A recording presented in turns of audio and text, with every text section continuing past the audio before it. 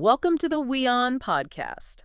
Hello, everyone. Okay, let's do a quick deep dive today into something pretty fascinating. We're talking about the kind of intense preparation someone goes through for space travel. Yeah, it's really something else. We're looking at individuals like Group Captain Shubhanshu Shukla.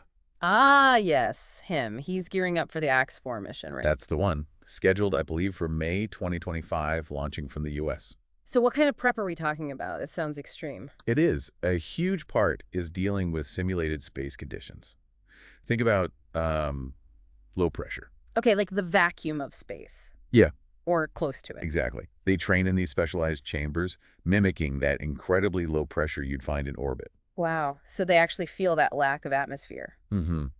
And it's not just about the physical sensation, though that's part of it. Right. The critical thing is how the reduced oxygen affects your thinking. Cognitive function can really take a hit. You mean hypoxia, that disorientation. Precisely. Even highly trained people can get confused. So Yeah. this training builds mental toughness.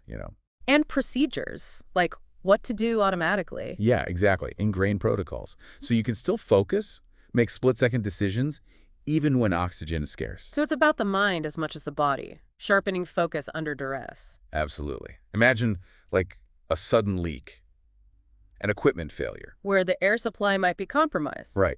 They run those exact simulations. You have to assess fast, act fast, life-saving stuff. High fidelity drills then. Totally. It's about building almost automatic responses when the pressure, literal and figurative, is immense. That'd be intense to watch. Oh, yeah.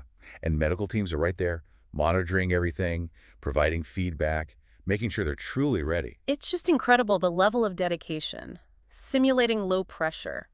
It seems so fundamental, yet so vital for potential emergencies up there. It really makes you appreciate the complexity, doesn't it? Sending humans off planet. Definitely. What kind of mental strength does it take, to put yourself through that willingly?